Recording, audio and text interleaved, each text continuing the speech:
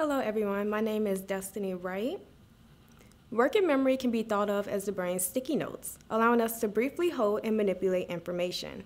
We use it to plan and carry out everyday tasks, such as making a list of chores or remembering bedtime routines, which, as we know, are things that young children really struggle with. Fortunately, as children grow, working memory capacity greatly improves when they go through puberty. This crucial developmental milestone is associated with significant physical, behavioral, and emotional changes. It's also during this period that we often see the emergence of neuropsychiatric disorders like schizophrenia and depression, which are both linked to working memory impairments.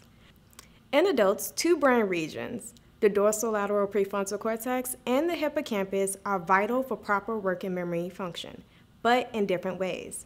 Specifically, as working memory demands increase, the dorsolateral prefrontal cortex is more engaged, while the hippocampus is more suppressed in adults. However, it remains unclear how these important brain regions develop over puberty to resemble adult patterns.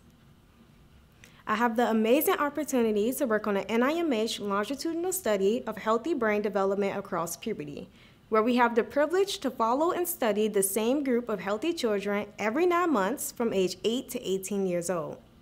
At each visit, while in an MRI scanner, the children performed a working memory task that is already difficult for adults, but is especially hard for their developing brain. The task probed the activities of the dorsolateral prefrontal cortex and the hippocampus, the two key brain regions for working memory.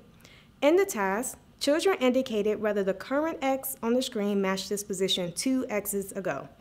My goal was to examine the developmental patterns of the dorsolateral prefrontal cortex and the hippocampus in boys and girls across puberty to determine if and when the activities in these regions became similar to adult patterns. I found that with increasing age, as shown on the x-axis, boys and girls showed increased engagement of the dorsolateral prefrontal cortex, indicated by the positive values on the y-axis. While boys and girls start off with similar engagement, boys have a faster increase than girls during this critical time.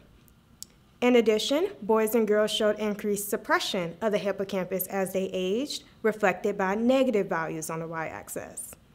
Interestingly, while girls begin this hippocampal suppression at or prior to age 8, boys don't start until age 12, in the middle of puberty. In both regions, boys and girls tended to move towards the adult patterns we typically see in working memory. Our preliminary findings may contribute to our understanding of the emergence of neuropsychiatric disorders related to working memory impairments during adolescence. Given the hormonal fluctuations during this critical period, future research will explore the relationship between sex hormones and how they affect working memory-related brain development. Thank you.